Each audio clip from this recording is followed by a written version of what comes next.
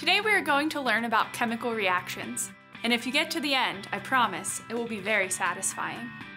Products that we all use every day are manufactured in chemical process facilities, typically on the order of 500 gallons to 30,000 gallons per batch. This requires chemical reactions, which often produce heat, non-condensable gas, or both. If the heat is not removed as quickly as it is generated, the batch will increase in temperature, which increases vapor pressure and the speed of the reaction.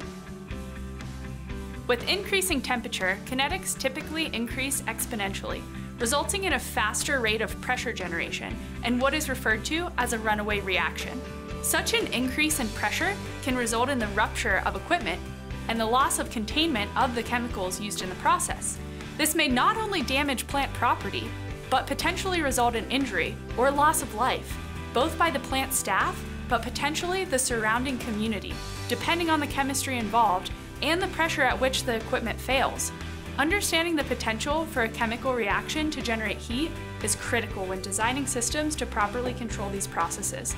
This is obtained through reaction calorimetry testing.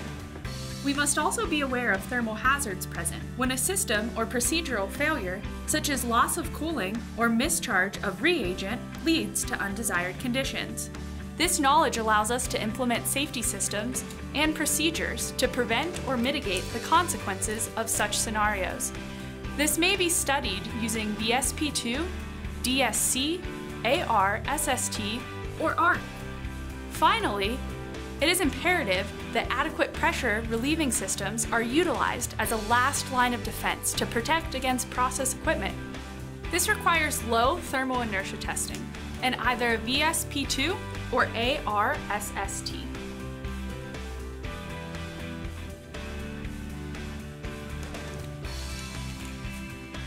Wow, that was satisfying.